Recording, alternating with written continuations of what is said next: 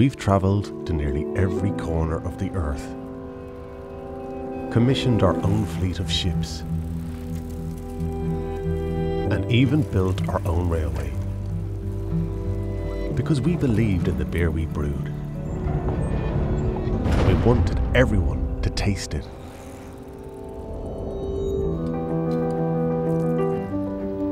Guinness has always been about beer and people. We have bonds with Irish farmers that span generations. Every day we roast our own barley to a black state of perfection.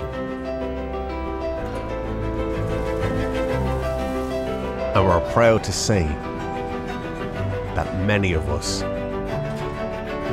have entered these gates in the footsteps of our parents and our grandparents.